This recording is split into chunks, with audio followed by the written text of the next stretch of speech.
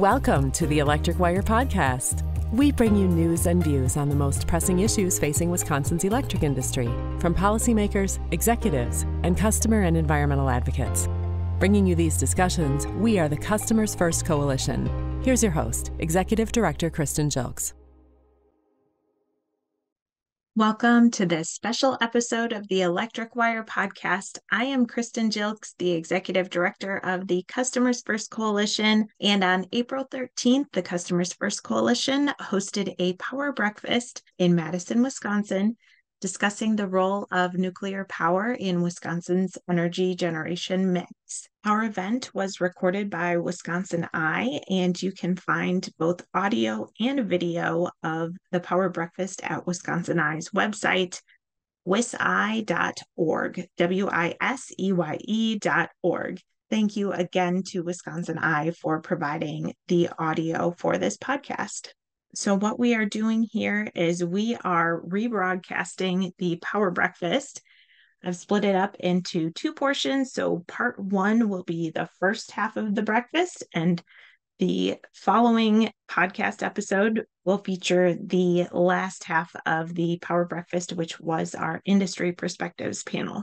I want to say a huge thank you to our event sponsors. Our energy density sponsors were Frederickson and Byron Law Firm, LLP, with an office here in Madison, Wisconsin. Thank you to the Nuclear Energy Institute for also being an energy density sponsor.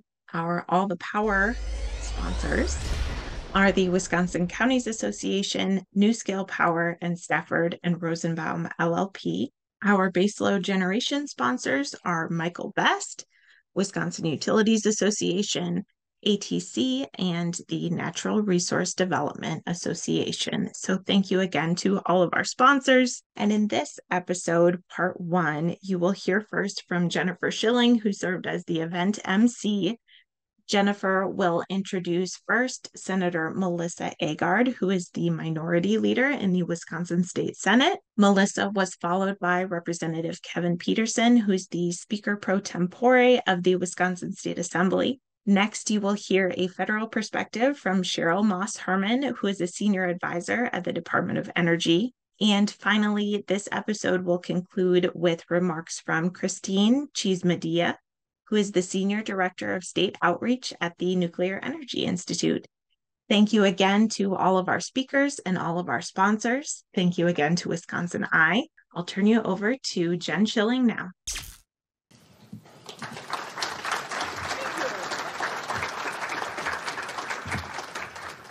Thank you, Kristen.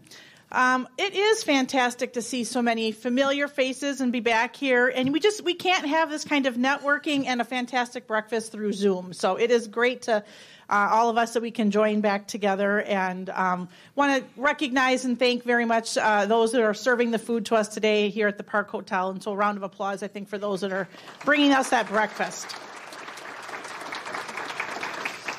Well, it is an honor to introduce our first speaker today. She is a good friend and really a pragmatic leader, and I am very proud of the role that she has assumed in the state Senate. Senator Melissa Agard serves as the minority leader in the Wisconsin State Senate and has represented the north side of Madison on the Dane County Board and in the legislature for over a decade. So public service runs deep for Melissa. She was first elected to the State Assembly in 2012, where she served 4 terms, and she was then elected to the State Senate in 2020 and was elected minority leader in November of 2022. So similar to a 2-year presence in the State Senate and then becoming the leader, there is a lot to learn where you're standing in front of the fire hydrant where it's wide open trying to get a drink of water, but she is doing a great job. She brings with her years of experience on the Assembly Energy and Utilities Committee. So thank you for your service, Senator Agard, and thank you for joining us today.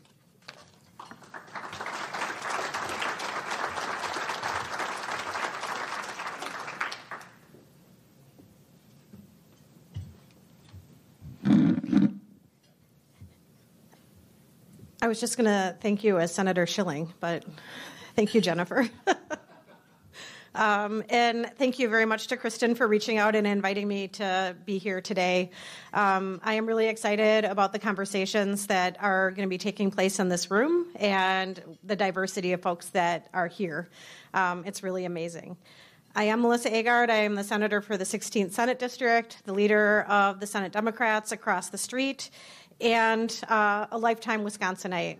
I'm a mom of 4, and I care deeply about protecting and preserving our natural resources, our way of life in our state, not only for my kids, but for future children who are not here at this point in time. And I think ultimately that is a goal that we all share. One of the things that I have learned in my time in the legislature is it's vitally important that we figure out what it is that we agree on and where it is that we want to go. I know we have all very different perspectives on how it is that we want to get to that point, but if we can make an agreement about where it is that our end point is, I think that we're going to be a lot more successful. And I see that happening in this room with these people, and I really appreciate the work of Customers First convening conversations like this. So I do appreciate everything that you all do and the sacrifice that you have made in order to be here today at this breakfast hosted by Customers First. The work that we all do together, frankly, is invaluable. And the work that is done across the street by us as legislators cannot be done without our partnership with every single one of you. At the end of the day, the people of the great state of Wisconsin are our bosses, and it's vitally important that we listen earnestly to you in order to solve the big problems that we have in our state and prevent bigger problems from occurring. I want to dig in a little bit today about what is included in the state budget that was proposed by Governor Evers, highlighting our need to diversify energy in the state of Wisconsin and the priorities that he has lifted up. It's clear that these policies have been put forward not in a silo, but because of conversations with people like all of you. And before I dive into this list, I think it is also important that you all realize that our doors are open. So there's a number of us here today that are legislators in the Capitol building, and we actually get really excited when you reach out to us and you share your knowledge, your experience, and your visions. I think that, there is a narrative that we're busy. People always are apologizing before they reach out to me, before we sit down and have our conversations. I'm so sorry that we're taking this time.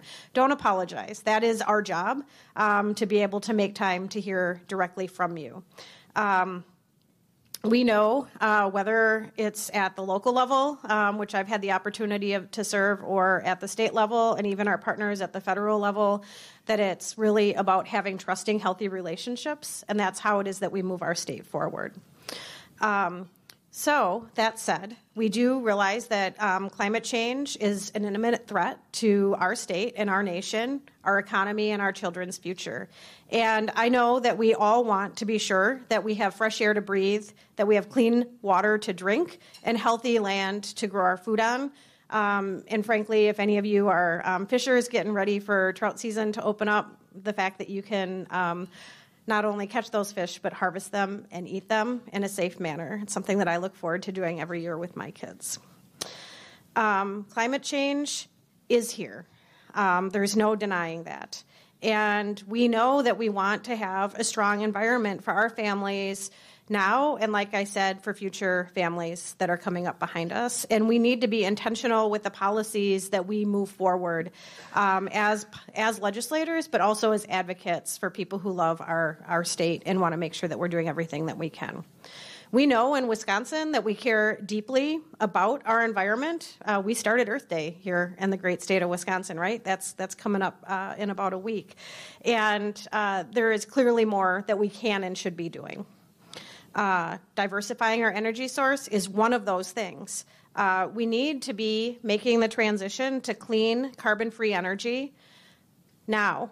We don't need to be waiting for later. One of the earliest memories, I think maybe my very first committee meeting, was an energy and utilities meeting after I was first elected to the Assembly. And it was a joint meeting with the Senate, and we had members of the environmental groups, the utilities and the PSC all coming before and educating us as legislators.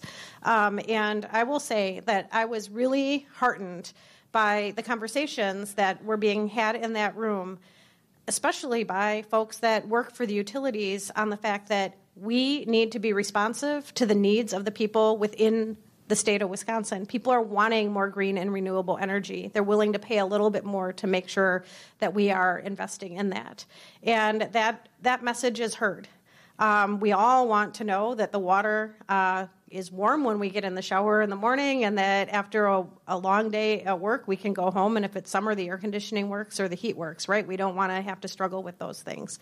But we also want to know that we're not making our environment be less safe or not going to be here for future generations. And clearly, we can be working on that together. So we know that nuclear energy is a significant part of this formula, not only in Wisconsin, but across our nation.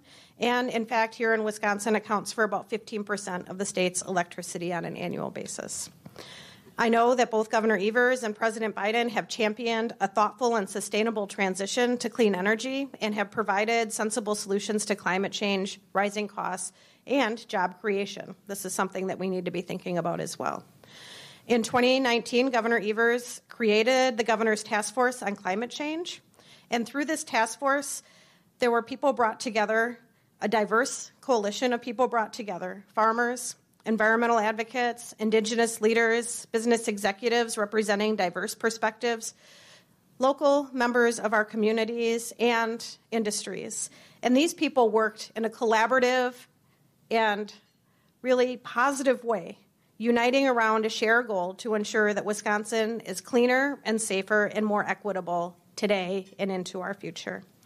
The report that was released by this group contained 55 climate solutions across 9 different sectors that laid out a foundation for our state, for Wisconsin to be better to adapt to and to mitigate the effects of climate change, while also ensuring that we're seeking environmental justice, economic opportunities, and renewable energy, as well as conservation here in our great state. Some of the solutions for this report included creating a state office to address climate injustices, developing job training programs for displaced and marginalized workers, fund assistance to help farmers adapt to more sustainable practices, implementing transportation policies that promote clean energy, alternative methods in transportation. I know my 20-year-old kids love multimodal transportation and would like to see more of that. They're not super excited to get behind the wheel of a car in the way previous generations have wanted to. And making statutory changes to help the energy sector transition to cleaner energy production. So Governor Evers has clearly created an ambitious clean energy economy goal of 100% carbon-free by 2050. And that's outlined in the state's first ever clean energy plan that was released last April. This plan included over 70 strategies that, once implemented, will lower energy bills for everyday Wisconsinites, reduce reliance on out-of-state energy sources, invest in job and apprentice training, and creating more than 40,000 jobs by 2030 in the state of Wisconsin. So this is exciting. There's a lot for us to be really motivated to work together in order to make these things happen. So not only is evaluating the existing nuclear energy part of the clean energy portfolio, but so is exploring new nuclear energy opportunities. The governor's budget proposal would make these ambitious plans readily available once enacted. We're currently in the public hearing process of the budget here in the state of Wisconsin. And we know that there are one more public hearing and a lot of debate that's going to be happening by our Joint Finance Committee. What it is that matters to you needs to be delivered to those folks. At this point, we're hearing that many of the governor's provisions are going to end up on the floor, but that doesn't mean that they can't be tucked back into the budget. And I implore you all to reach out and speak to your legislators about what your priorities are and how it is that they match up with what the governor has included. Because we all know that clean energy is good for the state of Wisconsin. It provides family-sustaining jobs, many of them union jobs. It improves our climate. and it helps keep costs low for consumers as they move forward. So I want to thank you all for sharing space with me today, for inviting me to be here, and for all it is that you do for our communities. I look forward to being able to have more conversations with you over the coming months. I appreciate your time.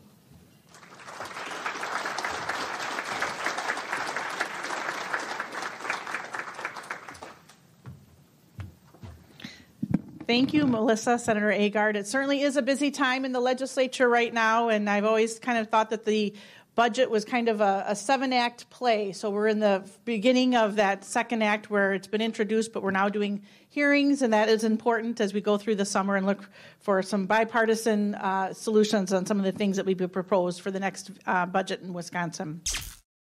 We're going to turn to our second legislative perspective. Representative Petersen has joined us this morning. He was born in Wapaka, Wisconsin, and raised his family there. He has represented the area of in the state assembly since 2006. He was elected Speaker pro tempore for the assembly for the 2023-24 legislative session after serving as assistant majority leader since 2021. Of note, Representative Petersen, he served in the U.S. Navy submarine service from 1983 to 94, and he is a Persian Gulf War veteran and served in the U.S. Naval Reserve as a member from 1994 to 2008. Thank you for your service, Representative, and thank you for joining us today. Good morning, everyone. What an honor to be here today. Yesterday, when I was getting ready to come down to Madison, I talked to my wife, and I said, I can't wait till Thursday morning. You know, it's a power breakfast, and we're going to talk nuclear energy all morning. Do you want to come along? And she looked at me, and she said, no. But she did give me a kiss goodbye as I left, and she said, I hope your speech on nuclear power lights up the room. Okay, bad. So how did I get here? I'm looking at the program today, and I'm looking at all these great speakers, and I'm like, why the heck am I on here? I mean, look at the qualifications of the other people speaking today. And I'm going to give you a little background of probably how I ended up here. So in 1983, I graduated high school and joined the United States Navy. And in 1984, I completed the Navy's Advanced Electronics course. Following by that, I completed their nuclear energy course. And in 1984, I was qualified in the Navy as a reactor operator on board a nuclear submarine. And for those of you, reactor operator mainly is the person in charge of the core of the nuclear reactor. We are the ones that pull the rods that control the fission, and we are the ones that control all the electronics and the pumps that maintain the nuclear core. In 1986, the Navy put me through college, and in 1989, I graduated with a mechanical engineering degree out of the University of New Mexico.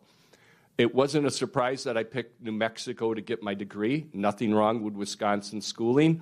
But being in New Mexico, Los Alamos Labs, and many, many other great nuclear institutes to study under my mechanical engineering experience.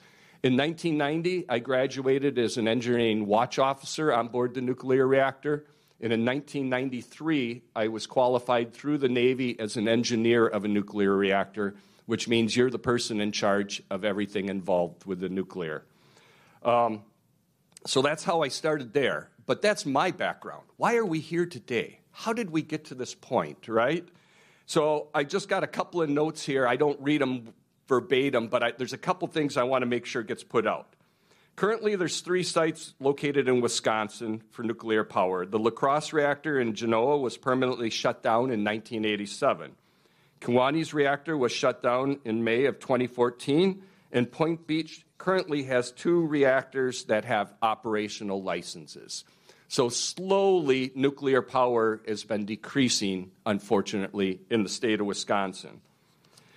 If you go back to 1983, Act 401, known as Wisconsin's Nuclear Moratorium, was imposed. And according to analysis by the Nonpartisan Legislative Reference Bureau, under current law, with certain exceptions, a person may not construct any new power plant unless the Public Service Commission has issued a certificate to the person.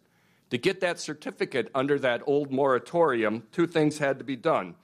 There had to be a facility with sufficient capacity to receive the spent fuel from the nuclear power plants in the states, and two, that construction of the power plant is economically advantageous to ratepayers based on specific factors. Let's think back a little bit. For us that are older in the room, 1983, can you believe that in the year 2023, we are now talking about something that was passed 40 years ago already? Wow, right? But if you look at that, some of that has become extinct and what they talked about it. Specifically, the provision of the Nuclear Waste Policy Act of 1982 required the federal government construct a national repository for a storage facility at Yucca Mountain in Nevada. Okay? Is Yucca Mountain open yet? Nope. Is it going to open? No, exactly. And this could be another whole side story, but we got a lot of other speakers. Someday we got to look into on all the money that Wisconsin, as having nuclear power, has sent to the federal government to build Yucca Mountain, and it has never come back to the state. Just a sidebar to think about later, right? But on March 3rd, 2010, the Department of Energy filed a motion with the Nuclear Regulatory Commission to withdraw the license application for a high-level nuclear waste repository at Yucca Mountain with prejudice. President Obama's fiscal year 2011 budget eliminated funding for the Office of Civilian Reactive Waste Management. On August 26, 2014, the Obama administration Nuclear Regulatory Commission, NRC, issued a final rule on continued spent nuclear fuel storage. The waste confidence decision was revised to the continuing storage of spent nuclear fuel rule. In other words, that rule now allowed cask storage on site of nuclear fuel. The continued storage rule adopts the findings of the generic environmental impact statement, GEIS, regarding the environmental impacts of storing spent fuel at reactor sites after the reactor's license period of operation. As a result, those generic impacts do not need to be reanalyzed in the environmental reviews for individual licenses.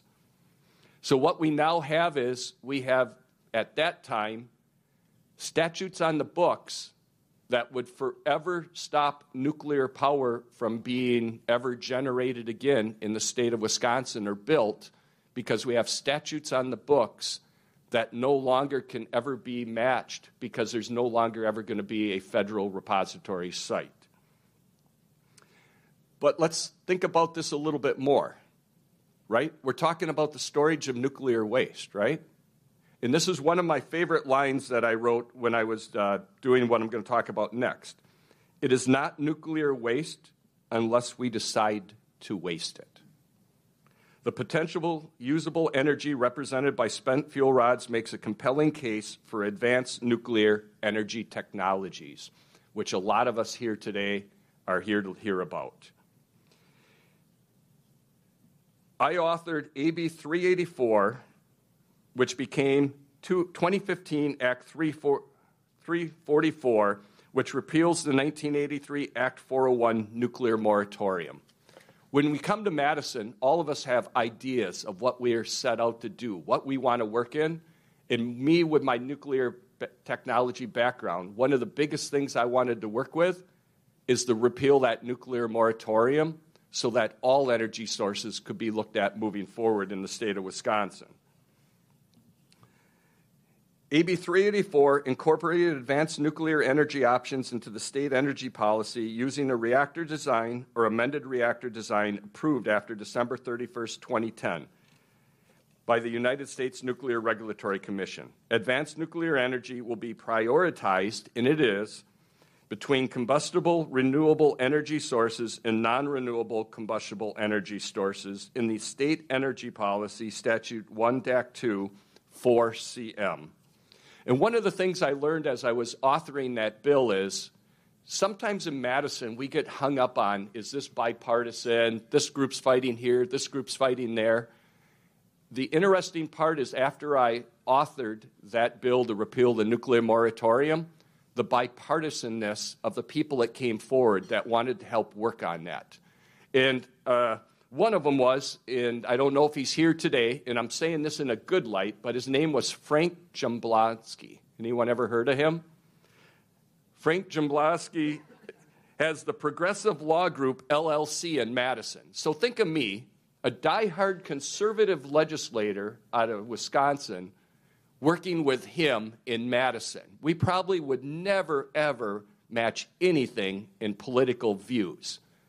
But we're working together on repealing Wisconsin's nuclear moratorium. Along with him and other groups, I was working with Greenpeace, right? Okay, my first thing of Greenpeace was the only time I had ever seen them is, you ever seen them in their little yellow boats when they're going out painting yellow peace signs on nuclear submarines? My only dealing before them was ever blowing them off the side of the submarine with a fire hose so that they couldn't get on board the ship, right? But we're all working together, and that's what's so neat about this. We are working together with that. So what it turned out is the repeal of the nuclear moratorium passed in 2016 bipartisanly. It was a voice vote in the Assembly and a roll call vote in the Senate, but it passed bipartisanly and it became law. And what I'd like to end up with today is one last final thought. We have the University of Madison, and we've all seen, now we have Miss America, who is studying nuclear power to get a degree at the University of Madison. University of Madison gets millions of dollars and competes with powerhouses like MIT for the study of advanced nuclear energy. Isn't it outstanding that we've now repealed the nuclear moratorium, and we're sitting in this room today where we might not even have had this conversation if we couldn't be moving that forward? So I very much appreciate being here today, and I just like the idea of sending the signal that Wisconsin is ready to expand its energy portfolio and reach the future. Thank you very much for your time today.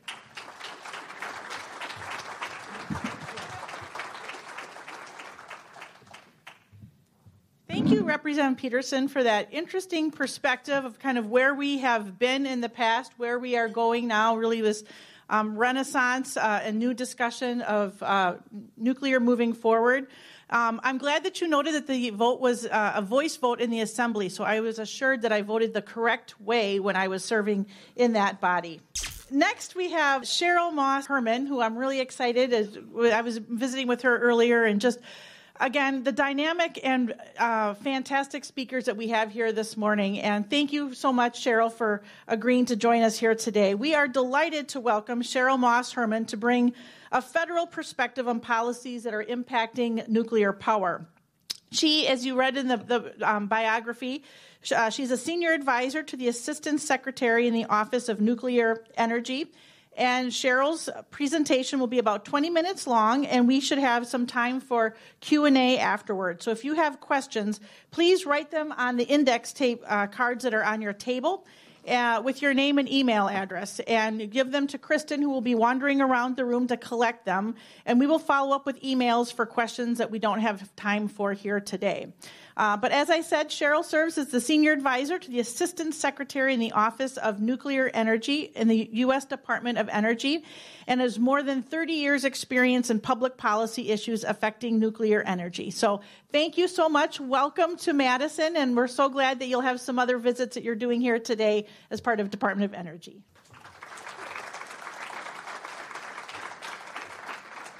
Good morning, everybody. I always wonder with a podium whether it's going to be short enough that you can actually see me, or that I end up doing like the Queen did, where it's just the hat. So here I am. Thank you, Jennifer. Thank you, Leader Agard, Speaker Pro Tempore Petersen, for your remarks.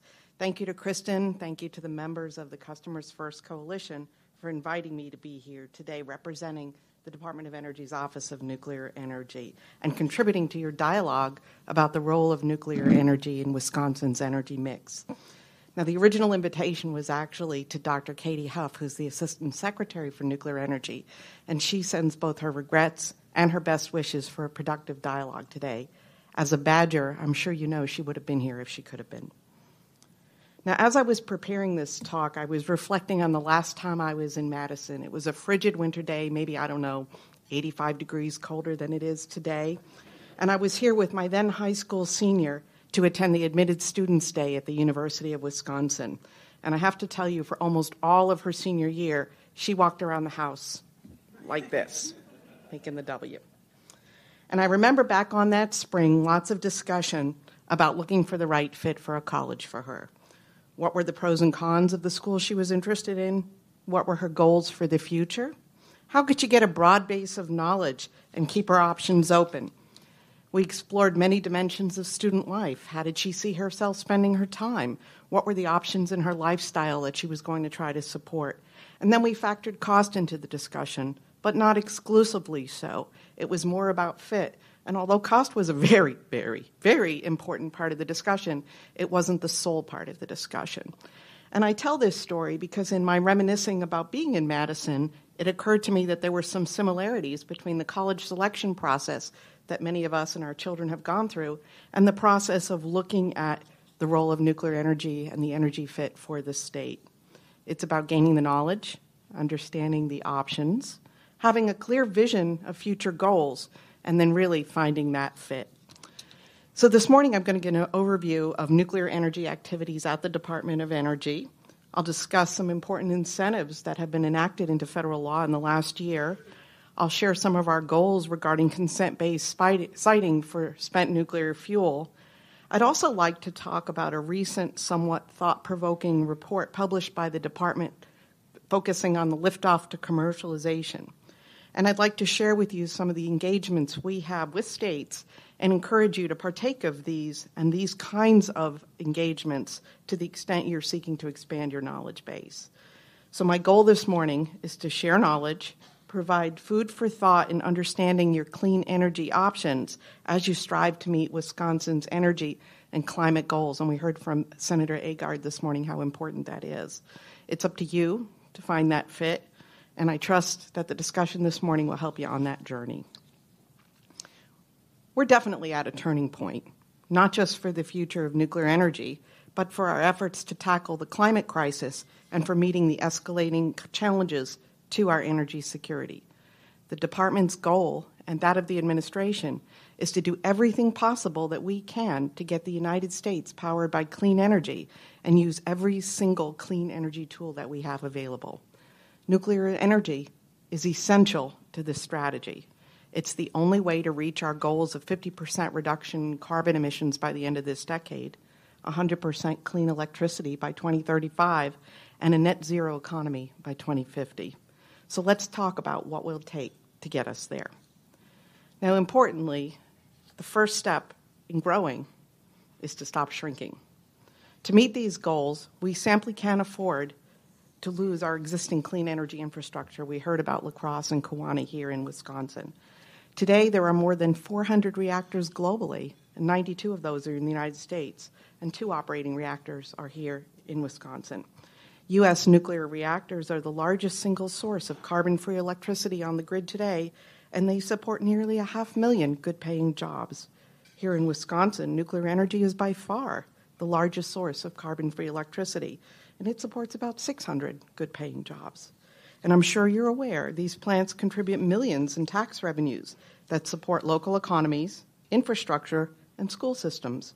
In many cases, they sustain communities, and losing a plant due to premature closure has a terrific impact on those communities. So we absolutely must find ways to keep those plants up and running.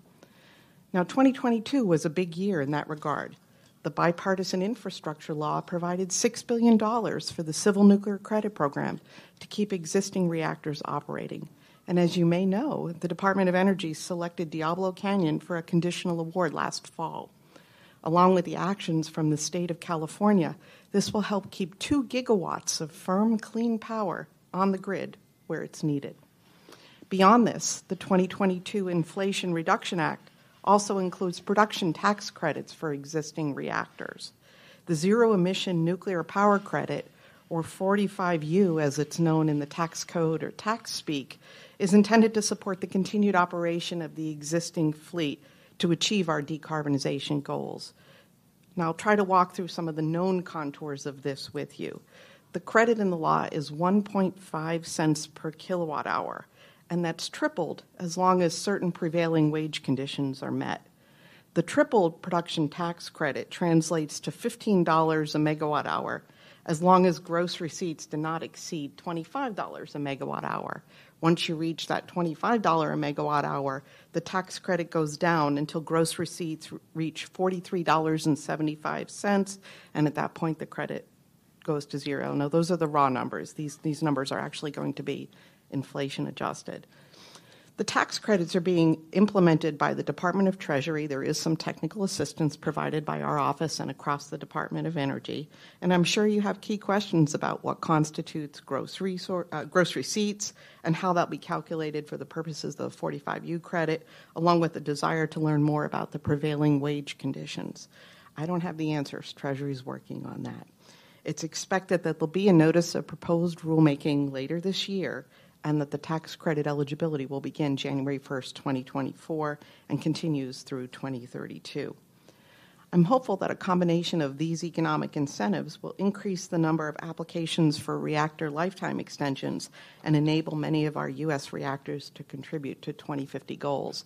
I note that the license exploration for Point Beach is coming up soon, 2030, and I think it's 2033.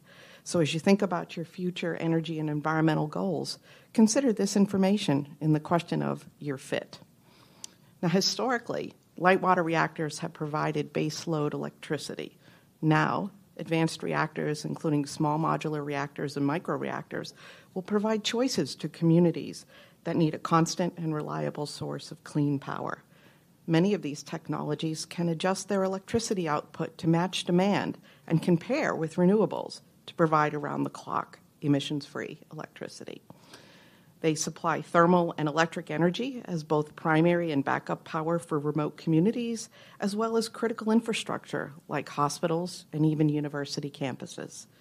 Advanced reactors can also decarbonize energy-intensive processes that rely on fossil fuels, including hydrogen production, desalination, district heating, petroleum refining, and fertilizer production. These types of energy-intensive industrial processes account for a significant portion of the environmental footprint and carbon emissions in the United States today. Advanced reactors could drastically reduce that environmental burden and bring our climate goals a little tiny bit closer to reality. On the hydrogen front, the department is already funding work at 4 existing plants: the Palo Verde plant in Arizona, the Davis-Besse plant in Ohio, 9 Mile Point in New York, and Prairie Island in neighboring Minnesota. And this is how we can demonstrate that nuclear energy can be used to produce clean hydrogen. Simply put, our advanced reactors are going to expand the opportunities to deploy nuclear technology and provide benefits to communities that align with our diverse community needs and with our community clean energy goals. So these are things you should consider as you think about your future goals and you continue to consider that fit. Small modular reactors are also the right size to replace aging and retiring fossil energy plants. Communities and developers can take advantage of existing infrastructure, our highly skilled workforce as they identify locations to deploy small modular reactors. The many skilled workers that would be at risk of losing their jobs when the coal plant retires are perfectly suited to the transition to employment at a nuclear power plant. Here in the United States, 1/3 of the coal fleet retired during the 2010s, and 1/4 of the remaining capacity has announced plans to retire. Our carbon reduction goals also add pressure to accelerate the pace of these retirements. Repowering a coal station with nuclear provides economic opportunities to site owners and their surrounding communities. These transitions will bring tangible benefits to the energy communities beyond jobs. They'll bring new economic activities, reduce pollution, and improve environmental conditions more broadly. And now this is the plan for one of our Advanced Reactor Demonstration Program awardees, TerraPower. They'll build their Natrium demonstration reactor in Wyoming and help us decarbonize our energy sector while preserving energy jobs in their community. And beyond the reactor developer, the utility, which is PacifiCorp, The state and local representatives are all working together to make this project a success. Indeed, PacifiCorp and TerraPower have signed a new memorandum of understanding, and they're trying to identify five new sites for additional natrium reactors to be deployed by 2035. That's really exciting. And as more coal plants retire, we're eager to pursue more of these kinds of projects so that we can bring every community along in our important clean energy transition. Again, this is something you should consider as you consider your goals and consider your fit. And I'd like to talk a little bit now about what the Office of Nuclear Energy is doing in the advanced reactor area, things that support deployment. The department is moving aggressively to support the deployment of advanced nuclear demonstration projects that provide for a first-of-a-kind to prove advanced nuclear concepts. Secretary Granholm, our current Secretary of Energy, is known to say, deploy, deploy, deploy. And as we do our work, we always kind of hear that playing on loop in the background. The TerraPower Natrium project, boy, that is a mouthful. The X-Energy XE100 project and the carbon-free power project using NuScale's light water-based small modular reactor are three projects that NE is supporting to prove the commercial applications of advanced projects by the end of this decade. I should note that the NuScale design is the first to receive design certification from the NRC, and if you ever go to trivia night, it's the 7th design certification ever issued by the NRC, so write that down. The department is also working aggressively to implement a domestic supply chain of high-assay, low-enriched uranium that's used by many of these advanced reactor designs that could be constructed in the next decade, and these activities are funded through the Inflation Reduction Act. We also support deployment through capacity building in our university programs. These include competitively awarded university-led research and provides for both services and support for U.S. university research reactors, and there's one here in Madison. Yearly, university solicitations support outstanding, cutting-edge, and innovative research at U.S. universities in the area of nuclear energy science, technology, and social impacts. Our programs help develop a workforce with hands-on experience and offer research capabilities that address emerging technical challenges.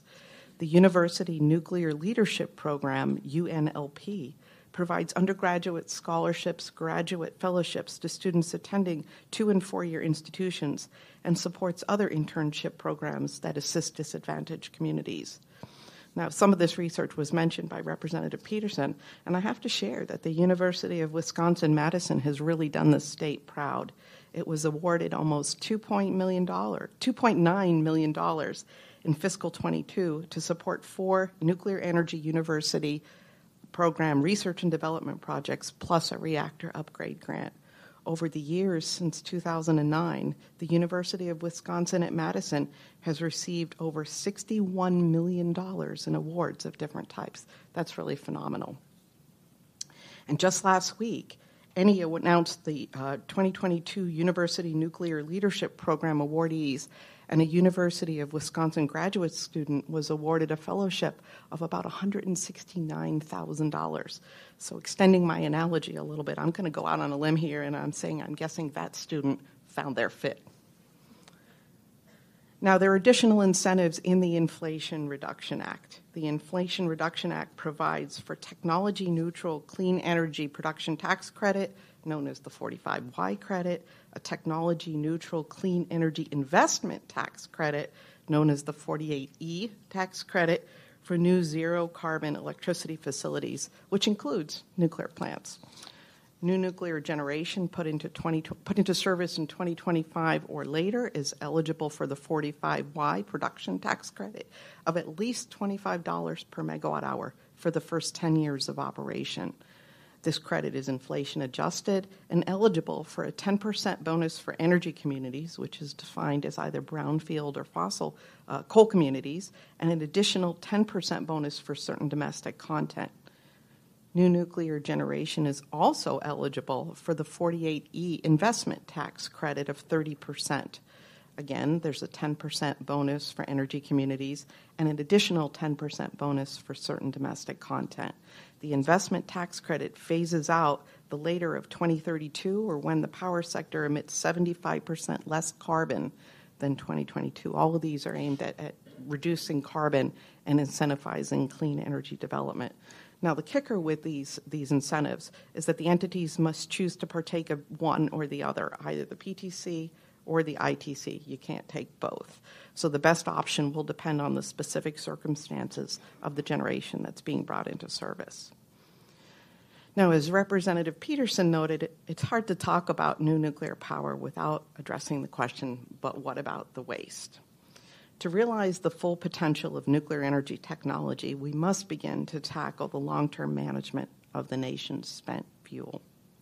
DOE is working towards an integrated waste management system that will include one or more federal consolidated interim storage facilities, the transportation infrastructure that's needed to move that spent fuel and high-level waste, and then a pathway to permanent disposal. DOE is committed to using a consent-based process to site facilities for waste management. Consistent with our appropriations, DOE's current focus is on siting one or more federal consolidated interim storage facilities for commercial spent fuel. Federal interim storage will enable the removal of spent fuel from the nuclear plant sites and promote new jobs and economic opportunities for those host communities. Lessons learned from this effort can inform the future development of other facilities, eventually such as a deep geologic repository. The department is committed to this consent-based siting approach, and it's an approach that enables broad participation and centers both equity and environmental justice in the discussion. Consent-based siting makes the needs of the people and communities central and critical to that siting process. And this consent-based siting process is, just by its nature, phased, adaptive, collaborative. There's time built into the process for mutual learning with the interested communities. Potential outcomes could include a consent-based agreement defined by the community in collaboration with our department. It could include a determination that after exploring the option, the community is just not interested, and both would be considered successful outcomes in this process. It's quite a challenge, but we believe that consent-based siting is the right thing to do and really our best chance for success. There was a funding opportunity announcement earlier this year, and we're currently evaluating the proposals that we received. This was announced in September 22, closed earlier in 2023, and with new funds that we received at the end of the year, we were able to make $26 million available. We expect later this year to make between 6 and 16 awards. And with this funding opportunity, make it clear that DOE is not yet soliciting, I'm having trouble with that word today, soliciting volunteer sites. We are simply hoping to start a dialogue using that consent-based process, and our goal is one or more federal consolidated interim storage facilities. Now I'd like to turn to something very recent, very thought-provoking, the Department's Pathways to Commercial Liftoff report for advanced nuclear. In late March, just a couple weeks ago, the Department released the first 3 in a series of Pathway to Commercial Liftoff reports that are intended to explore how and when technologies can reach full-scale deployment. The first 3 addressed are hydrogen, advanced nuclear, and long-duration energy storage. The reports are forward-leaning, and they're intended to engage the public and private sectors together towards the commercialization and deployment of clean energy technologies. They provide a perspective on how and when technologies could reach full commercial adoption. Importantly, they're intended to provide a common analytical fact base and call out some critical signposts that will be needed to get significant investment. They're intended to be thought-provoking and conversation starting. And here's where, if I were doing a slide presentation, I'd put up the really tiny print with the disclaimer. They don't reflect specific policy positions of the department or the intentions towards specific program execution or funding. They're intending to continue the dialogue and provide things for us all to consider together. And given the rapidly changing markets and evolving technologies, these reports are going to be living documents, and talking with the staff that put these together, there may even be an update within this year on the advanced nuclear front. And regarding advanced nuclear, the report starts with the premise that it is widely regarded as a clean, firm power source that can reliably complement widespread renewable energy build-out. Let me repeat that as you consider fit. Can reliably complement widespread renewable energy build-out. And as I noted earlier, nuclear energy has additional use cases beyond the traditional generation of electricity. The report goes on to say that adoption of this technology has the potential to create long-term high-paying jobs. It can deliver new economic opportunities for traditional energy communities, particularly those that have pre-existing power generation infrastructure like coal communities. The report concludes that we'll need between 100 and 200 gigawatts of new nuclear by 2050 in order to meet our decarbonization goals. Keep in mind that an additional 200 gigawatts would more than triple our current nuclear generating capacity. Pretty ambitious goal. Nuclear has a tremendous opportunity to contribute, but the report notes that inertia needs to be overcome in a number of areas: financing, supply chain, fuel supply, project management and construction, and also in regulatory spaces. A ramping up of the resource chain needs to start now. The report notes that there are three areas that really we should focus on. First of all, a committed order book. The report concludes we can't wait until the mid-2030s to begin to deploy. We need to get utilities to accelerate the order book with a goal of 5 to 10 orders of the same design in the next couple of years.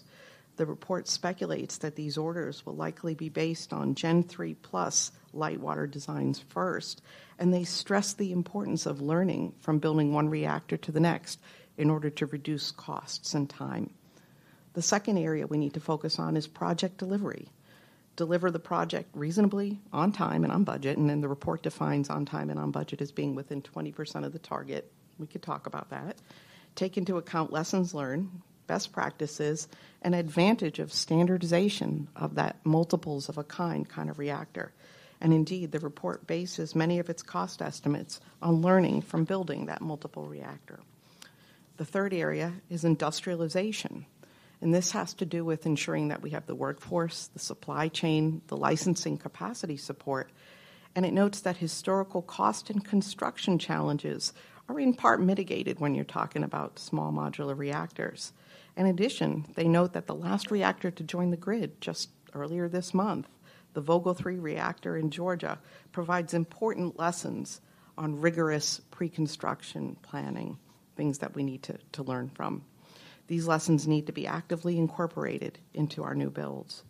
The report puts forth different ways that we could consider mitigating risk, things like catalyzing the order book through federal offtake, things like risk insurance, and there's a whole bunch of other risk mitigation proposals that I would draw your attention to.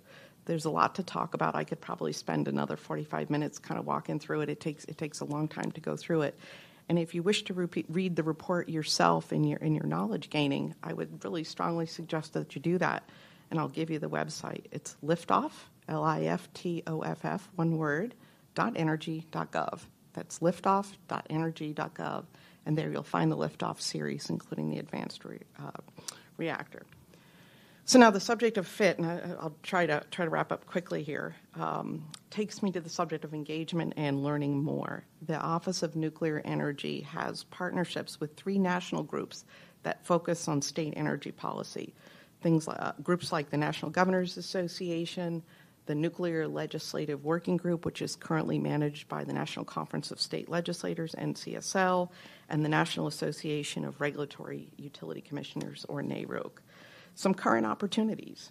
NCSL is currently renewing its membership on the Nuclear Legislative Working Group. My understanding is that members are nominated by the leadership in their legislatures, and that we host a variety of both virtual and in-person learning opportunities, including a couple times a year, a chance to get together and see some nuclear sites and meet your fellow legislators face-to-face. Last year's working group, by the way, did not have a participation from Wisconsin. So if there's any interest, please reach out to me and I can make that connection for you. We also have a nuclear energy partnership with NARUC, And NARUC has partnered with the National Association of State Energy Officials, NASIO, to launch an advanced nuclear state collaborative that was just announced this week.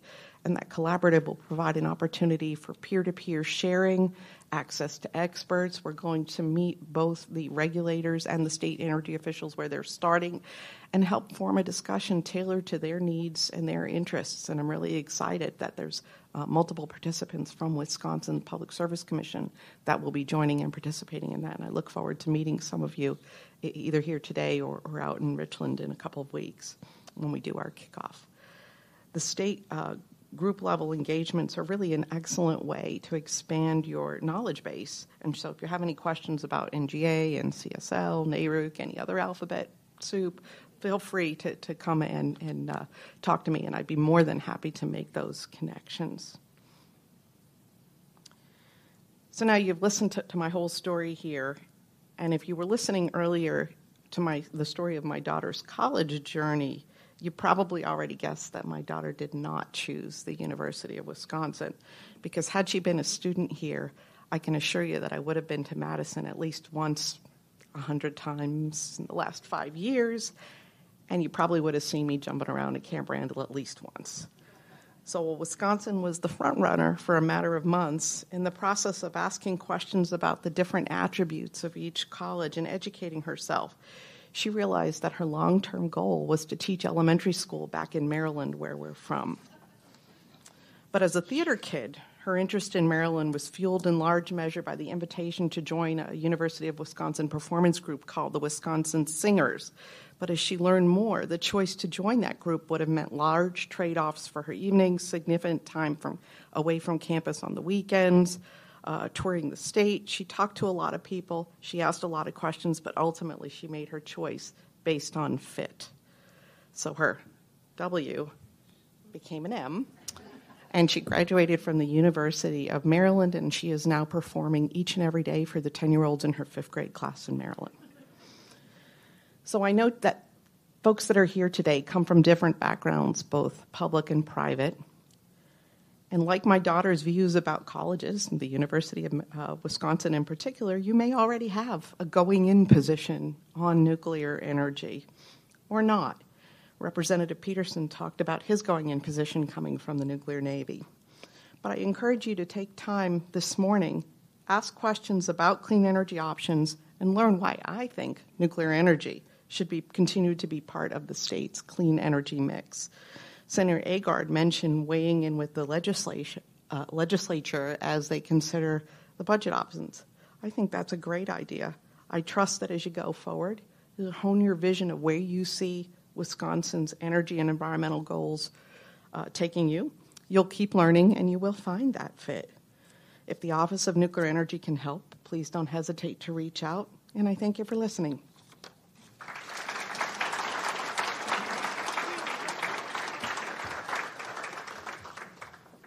Question that was submitted to Kristen, and it says, with the Russians leaving the treaties with the USA, do we have an opportunity to start reprocessing spent fuel?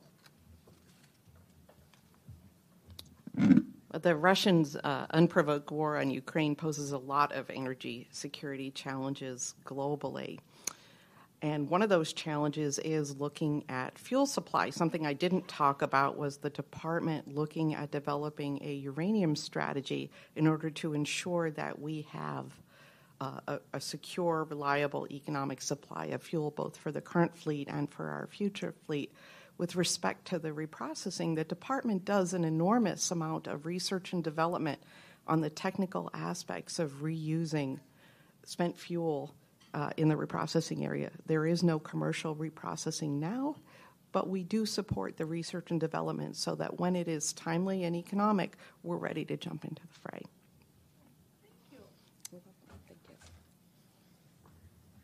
Thank you, Cheryl. A round of applause for Cheryl. And A lot of information there, and I know during the 15-minute networking, I've got some follow-up questions that I wanted to ask you, too. The exciting news of the fusion breakthrough and workforce issues as we move forward, so thank you very much. Next, we are going to turn to Christine Csizmadia. Christine is the Senior Director for State Governmental Affairs and Advocacy at the Nuclear Energy Institute and has been with NEI for 16 years, developing and managing state, local, and grassroots programs. Christine manages NEI's advocacy arm, known as Nuclear Matters, a coalition that seeks to inform and educate policymakers and the public on the value of nuclear energy. Welcome, Christine, and we'll follow the same procedure for questions. And after questions for Christine, we'll take a quick networking break, followed by our outstanding industry panel. Please welcome Christine.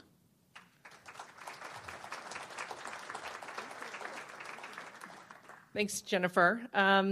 Thanks to Kristen and the coalition, and a special thanks to Dairyland and Paul Wilson for suggesting NEI be a speaker today. We have a lot going on and a lot to share. Special thanks also to leaders Agard and Petersen, and I would be remiss if I didn't also thank Frank Jablonski for all the work getting us here and repealing the moratorium. So now we have the opportunity to actually talk about nuclear. In case folks don't know, NEI is the National Trade Association. We represent the utilities that operate the nuclear power plants, but also the supply chain. And a growing part of our membership are all of the new designers for advanced nuclear, which is really what's put us in the position that we are today. So just a lot to unpack with our growing membership. If you want to flip to the first slide. Thanks, Kristen. So I did want to take a step back a little bit and give you guys a little bit of the context of why where we are now is so critical and so important and so different from where we've been in past years. So for a very long time, the industry was really in a defense position. We've been defending the plants. The policy vehicles that we've been looking for at the states were taking a lot of the models of ZECs, zero emission credit programs, very similar to the REC programs. We were successful in defending plants and preserving the fleet in states like New York and Illinois. And these were pretty critical, and they were singular fights. There was only one fight really happening at a time, so it wasn't like a huge trend that was happening across the country. It was very individual to states. And so we were very successful in getting these ZECs passed. They're all on different clocks. They have 3 years, 5-year renewal process. New Jersey just renewed their ZEC program. Other programs like the Regional Greenhouse Gas Initiative, if folks aren't familiar with it, it's another program that looks at recognizing nuclear for being zero carbon. And so programs like that were what we were trying to accomplish, what we were trying to push states to look at and consider. Other programs like what Cheryl mentioned, the Civil Nuclear Credit Program, my jaw is still off being picked off the ground of California saving their nuclear power plant, just something we did not see coming. But the fact that they passed a $1.4 billion loan and then it's to be forgiven by the Civil Nuclear Credit Program is part of the bigger package, part of the bigger recognition from states that they were recognizing their nuclear assets and they were looking to proactively preserve their existing fleet. Just something that we weren't necessarily seeing previously. We just weren't seeing any recognition. Nuclear was never mentioned in policy. It was never even, it was alluded to many times, but the fact that nuclear is proactively getting recognized and put into policies, which is something that was very different. So if you flip to the next slide. So what happened last year was monumental. We've never had this happen before. Like I said before, the bills that were being passed previously, they were singular. It was one bill a year, one bill that said the word nuclear in a year. I've been with NEI for 16 years, and so I've never seen this volume of policies being introduced, especially at the state level. The federal is very successful as well. But the idea that 19 states introduced legislation last year just to recognize nuclear and to incentivize new nuclear never happened before. We've never seen that insatiable hunger from state policymakers. And we could probably break down, I think, a lot of the reasoning why we were seeing it. Some states were looking at how they're going to accomplish their clean energy goals. Some states were looking at just learning about the technology. But the idea that we had 19 states even interested in nuclear was just something historic that we've never seen before. And then actually 11 states took action. That, again, It's just, I laugh because I've just never had so many hearings on nuclear energy in history. And the states that were actually looking at these bills, they're giving them hearings, they're passing votes, passing through committee. We've never had such bipartisan support. And these were all policies that were looking at new nuclear. And the trends that we saw last year really were on things like SMR studies. So SMRs are the small modular reactors. There's a number of states like a Montana and a West Virginia. They don't have existing assets in nuclear. There's a lot to learn. You all are very lucky that you have nuclear assets in your states. You already have the regulatory infrastructure, but the idea that these states need to learn about the technologies, need to understand how to speak to their constituents about the technology, that was kind of a new trend that we saw this past year. Removing barriers, things like in Alaska, they essentially had a protocol that they had to go through the legislature to cite new nuclear. So they changed it to the boroughs. So essentially, it adjusted the barriers. But the idea was that they were trying to enable a project in the state of Alaska. And then, of course, the moratorium repeals, which salute to you all. You were the first ones. I mean, I think you get a round of applause for that. You're certainly the first ones in the country to repeal your moratorium years ago. And so last year we saw West Virginia, and then Connecticut was a partial repeal. So it wasn't a full repeal, but over the years, we've seen the Wisconsin, Kentucky, Montana, and then last year, West Virginia and Connecticut. So that's a total of 5 states that have repealed moratoriums. Incredible. We've just never seen, again, that kind of momentum. So if you flip to the next slide. So this is a slide that I use to demonstrate where the conversations about nuclear are happening across the country. As you can see, 2/3 of the country are currently talking about nuclear policies. And these are all state policies that have been introduced or passed. You're green because you passed the moratorium repeal. But you've also got states that are looking at these studies, states like Alaska that are removing barriers. You've got states that are looking at tax incentives, like Nebraska has a tax incentive program that they adjusted to allow for nuclear projects. But these states are all where they have current conversations about nuclear policies that are specific to advanced nuclear. So some of them do have existing assets, but they're looking at new deployment as well. If you go to the next slide. So this is kind of where the meat and potatoes of a lot of this work is happening. And so what are the actual bills that are being introduced? What are these states actually talking about? So I said that, previously there was maybe 1 bill a year, and it's significantly increased. This past year it was over 100. This year we're actually hitting 200 bills. And so as a state legislator, a lot of you are, maybe 200 is not a lot of bills for you because I know you have to look at thousands of policies.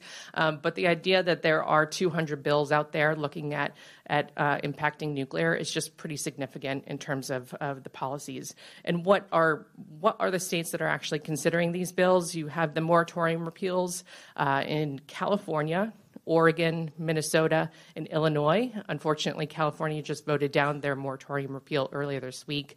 Illinois is the only one that's actually moving. They've got some decent momentum. It's passed the Senate, being considered in the House, but there's still a lot of work to be done. But the idea is that there still is continued momentum on those moratorium repeals. Probably the most significant trend really is around clean energy standards. Some of these states have versions of RPSs, Renewable Portfolio Standards, that were pressure points for the industry years ago and causing them to look at these potential closures prematurely because they were unfavorable to zero carbon emitters like nuclear. But the idea of converting an RPS into a CES, so a renewable portfolio standard into a clean energy standard, is really the larger trend that we're seeing in terms of, okay, the first goal of an RPS was to deploy new technology. They were very successful, very good at doing that. But what's the new goal? The new goal is decarbonization and reaching clean energy goals. And how do you get there? You can't get there without nuclear. So the significant trend in adding nuclear to clean energy standards is probably the most prominent that we've seen this year. Already Minnesota, your neighbors, and Idaho have also enacted policies that include nuclear explicitly and make sure that nuclear is included in reaching their clean energy goal. Tennessee is the other one that is considering a similar one. You've got more SMR policies, SMR study policies in South Dakota and North Dakota. Both passed their SMR study bills already this year. Other versions of SMR studies in Oklahoma, New York, Maine, and Texas. Task forces where they're looking at convening state policymakers to talk and learn about nuclear. This is another great model that we encourage states to look at. We just want to create forums where state policymakers can learn about the technology. Again, gain the language so that you can bring it back to your constituents and explain it to them. Nebraska and Connecticut are two task force state bills. And then another big trend that we're seeing this year is workforce development. We're seeing that, we're in a war on talent, and that's not unique to nuclear. I think every industry really needs to make sure that they have a pipeline. And so the fact that states are proactively trying to make sure there's a funding stream for academic institutions like the great ones that you have in Wisconsin, but just making sure that states have the funding streams to make sure that the students have the programs in place and the right curriculum to staff up these new advanced nuclear plants is probably one of the most encouraging trends that we see. Workforce bills are in play in Washington, Nebraska, Virginia, West Virginia, and South Carolina. So we're very encouraged to see that. I would say the one trend that is significant, and I'll rattle off this list if it means anything to folks, but the fact that the word advanced nuclear or new nuclear is mentioned in state policies this year in this list of states is pretty significant. So you've got Washington, West Virginia, Indiana, Minnesota, New York, Oklahoma, Connecticut, South Dakota, Illinois, Oregon, Maine, Nebraska, Missouri, California, Texas, North Dakota, and Florida. So that's a lot of the country talking about advanced nuclear. And so that's really the critical point that we're at right now, is that everybody wants to learn, everybody wants to be a part of it, and to enable policies that will help this new technology. So if you flip to the next slide. This is where we're really doing a lot of our work these days. If you look in your white folders, I gave to Kristen our newest resource. It's called Policy Options for States to Support New Nuclear. And so this is just meant to be a list of inspiration. And frankly, we hope that we can continue this conversation, and NEI is here to help in terms of whatever you would like to see deployed and whatever you would like to see introduced into Wisconsin. But the idea here is that some states were looking at other states and copying the SMR studies, and you've got other moratorium repeals that were happening. Some states don't have a moratorium to repeal. So we're getting asked constantly, what else can we do to help nuclear? What else can we do to help support new nuclear deployment? And so we created this list of ideas. Essentially, it's just policy ideas. There are some examples of that we can point you to that are pretty good, and some legislative language that's pretty good. For example, in Virginia, they have created a consortium. It's called the Virginia Nuclear Energy Consortium.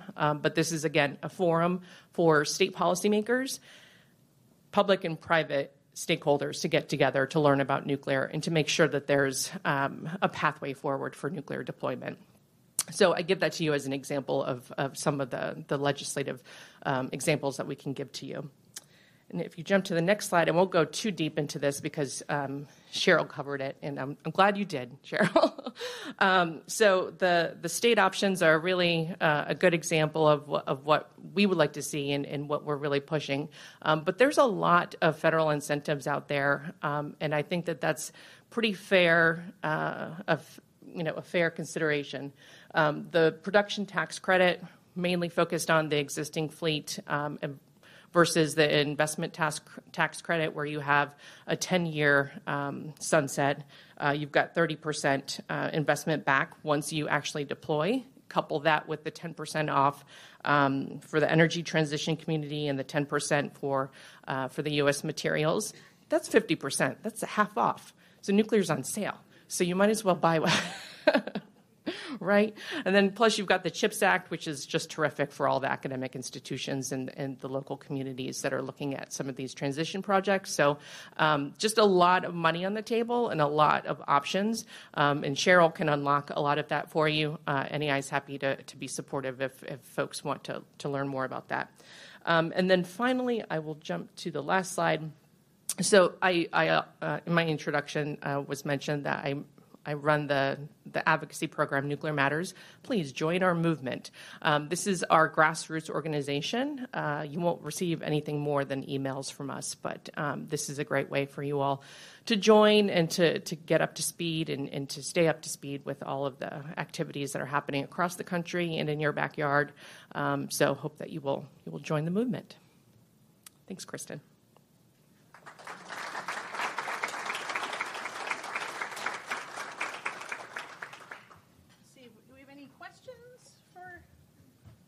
Christine at all? He asked if she could explain a little bit more about the 12 different designs that are being explored. You should have a whole other session on that, a whole other day, a week, and I'm happy to introduce you to all those companies. You know, a lot of the designs are different in terms of the coolants happen to be different. And some models, like there's a company called Oklo that's looking at recycling their fuel, so they use the same fuel that they originally use. So they're all a little bit different, but they all have different generation designs in terms of some are very small, like the micro 1 to 10 megawatts versus the small reactors are up to 300 megawatts.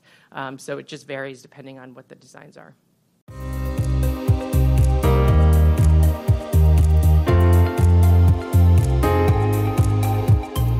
Thank you to all of our listeners for tuning in. Please support our work. You can subscribe to the Electric Wire podcast if you haven't already, and you can follow us on Twitter at The Electric Wire. Thanks also to the members of the Customers First Coalition for supporting this podcast. Our members are Dairyland Power Cooperative, Madison Gas and Electric, the Municipal Electric Utilities of Wisconsin, WPPI Energy, the Citizens Utility Board, the International Brotherhood of Electrical Workers Local 2150, and the Wisconsin Electric Cooperatives Association. Thanks again for listening. We'll have a new episode next month.